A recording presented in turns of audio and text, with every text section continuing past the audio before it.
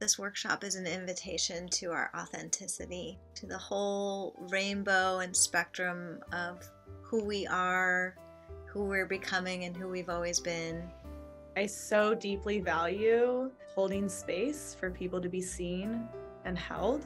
So often we don't have spaces to be seen and held within our sexuality. And so I'm just really excited to have a space and really dive in and explore, because we don't have those spaces often. Giving people the chance to come together in an environment that's secure, when they can come together and share about their sexual experiences, their questions, their concerns, their practices, their sexual wellness increases measurably.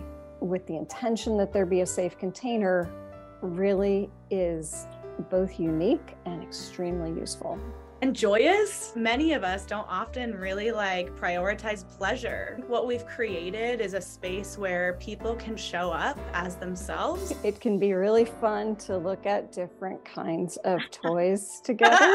It takes any sexual shame and just sends it out the window. I have such a big fight against sexual repression. The part of ourselves and our natures that's essential to the perpetuation of the species is shamed and repressed. It's okay to do this. It's okay to ask for something that you want to try. It's okay to try something and not like it. And if we take the shame out of it, if we give ourselves permission to explore, we can go so far with unearthing who we are as sexual beings. And there's so much magic in that. Sexuality and sex and that sort of play is passionate and hot and silly and awkward and uncomfortable sometimes. And letting all of that be normal. So much of the healing comes from stepping into the pleasure piece. I really think that sexuality is our life force, and it's very separate from the act of sex or from any other human being.